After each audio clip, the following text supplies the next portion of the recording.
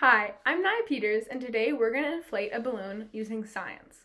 What you'll need is a clear plastic water bottle, vinegar, about a cup's worth, a funnel, a balloon, and about a teaspoon of baking soda. What you're going to do first is take your vinegar and your plastic bottle and pour the vinegar into the bottle. You're going to want to do this pretty confidently so you don't spill any. If you are worried about spilling, you can do this over a towel or a sink or have a parent help.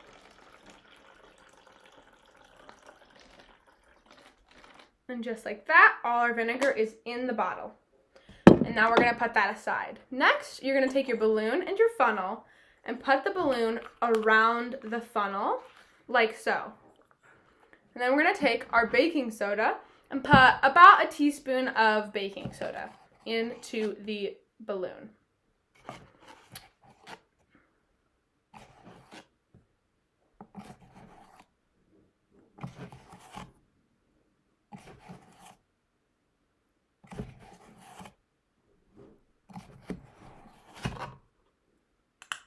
All right, and now you're gonna tap your funnel to make sure all the baking soda gets in there. And carefully remove the funnel. Put that aside. And next, you're gonna pinch the bottom of your balloon so you don't have any baking soda escape. And put the edge of your balloon very carefully over the edge of the water bottle. Oops, gotta be careful so you don't knock over the water bottle or spill any baking soda out of the balloon. All right, perfect. Now that's on there. You're gonna take the edge of the balloon and turn it upright.